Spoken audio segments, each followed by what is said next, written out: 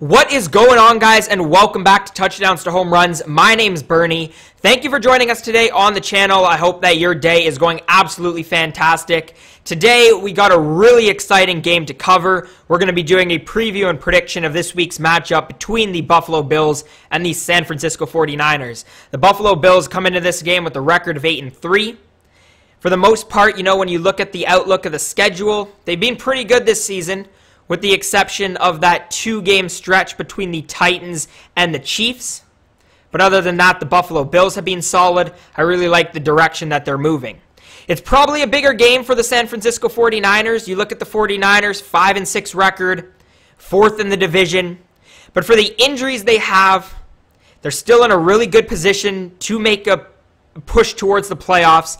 They're only one game back of a playoff spot in probably one of, if not the most competitive division in the NFL. One game back of a playoff spot. This is a very, very important game for the San Francisco 49ers. Before we get into the box scores, just one side note, this game will not be played in San Francisco, although it's technically a home game for the 49ers. 49ers had to find a new home, so they'll be playing in Arizona for the rest of the home games. And this one will be played in Glendale, Arizona at State Farm Stadium. So Bills looking to bounce back from their nightmare that they played in their last game against the Cardinals. Anyways, let's move on to the box scores. Let's take a look at each one of these teams more in depth. Let's take a look at this 49ers game that they played last week against the Rams. Again, huge game for them last week against the division rivals. They took that one by a score of 23-20. Allowed them to keep on making a playoff push. 49ers, again, have been extremely hurt. Still hurt at the quarterback position. Nick Mullens had to step in. He was solid last week, 24 for 35. No touchdowns and interception. Mostert, who's been hurt for a good portion of the season as well, had 16 carries last week. The running game had a bit of trouble getting going. They ran a total of 33 times, only 112 yards. But still sort of a balanced attack in this offense. And for the injury, still moving in the right direction. Deebo, 11 receptions, 133 yards. So nice to have Deebo back in the depth chart. He's our number one receiver when he's healthy. He's a fantastic receiver. If he stays healthy, he's going to be a great receiver down the line in the future as well. He's obviously a big part of our offense. He can do so many things, even in the running game when you look at it on some of those sort of motion plays. Deebo's so important. Definitely need him to stay in the lineup. I know that he's still questionable for this week with his hamstring injury, so hopefully that all works out and we can get a healthy Deebo for the rest of the season and hopefully into the playoffs as well. 49ers overall, 24 receptions, 252 receiving yards, no touchdowns in the air. They only had one touchdown in total, which was by Mostert on the ground. And then they ended up winning it with the field goal as time expired. On the defensive side, I just want to touch on the defense a little bit because I know there's some rumors coming up with defensive coordinator Robert Saleh potentially taking a head coach job. This is a defense that's had a ton of injuries. You look at Sherman, who's been injured for a good portion of the season. A bunch of other guys, no Quan Alexander anymore. D Ford on the IL. Tart out. The list keeps going on throughout this entire roster, but the defense especially. And, Robert Saleh deserves a head coach job. He's such a great personality, but he's also great at getting this defense going.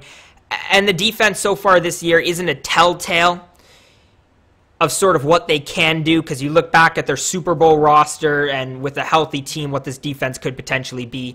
But I think that at the end of the season, Robert Saleh probably gets a head coach job. I don't know if it's going to be to a team like Jacksonville. I know the Detroit Lions are being pushed to look into hiring him as well. Just wanted to point that out there. I might cover that in another video as well, so just keep an eye out for that. Let's flip over to the Buffalo Bills.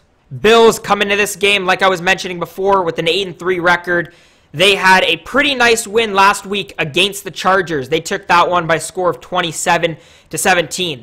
And the Chargers, I think, with a 3-8 record, does not show how much of an improvement I think the Chargers are making and the direction that they're moving in. You look at 3 losses that the Chargers have where they were up by 17 plus in those games. This is a solid Chargers team, and again, a really nice win by the Bills. Allen passed 18 for 24, a touchdown, an interception. I like where Josh Allen's going as well. I've watched a few Bills games this year, and when he doesn't turn the ball over and finds a little bit of consistency, he's a guy who really looks like a franchise quarterback and is right up there in conversations for, top quarterbacks in the NFL. But then where we saw him against the Titans and Chiefs, he was the complete opposite. So that's why I find this game really interesting. I'm really curious to see what Josh Allen can do about a defense who's getting healthier and a defense that has a lot of momentum after forcing 4 turnovers last week against the Rams. Singletary had 11 carries, 82 yards. Buffalo Bills ran the ball really well last week, 30 carries, 172 yards, which is an average of just under 6. Gabriel Davis, 79 receiving yards. He led the way. Stephon Diggs led the way, 7 receptions, 39 yards. I sort of like the way that they used Stephon Diggs last week. The more touches Diggs can get opens the way for everybody else. And it's really tough when the Bills use Diggs right for teams to defend him. And we saw particularly in their game against the Seahawks that a lot of secondaries have trouble defending Diggs, and you don't need him to necessarily always get chunk plays.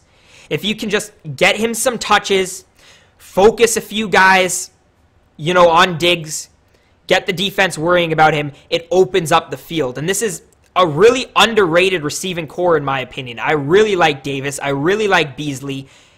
And there's so much that the Bills can do. Bills defense is solid. I think the Bills defense is better than the offense in my opinion. I'm a big fan of their secondary. It's given some good teams a lot of trouble. Again, going back to that Seahawks game. I expect much of the same this week. No Kittle, Garoppolo, still a hurt 49ers offense. But I think overall this game is going to be a test for the Bills. Let's go over to the betting lines now. Again, filming this video on Friday. So a couple days for the lines to swing. I know that the Bills, I think, were favorites at one point. I've seen this game be, Bills opened as minus 2.5 point favorites. I have the 49ers as 1 point favorites currently, and both teams as minus 110 on the money line.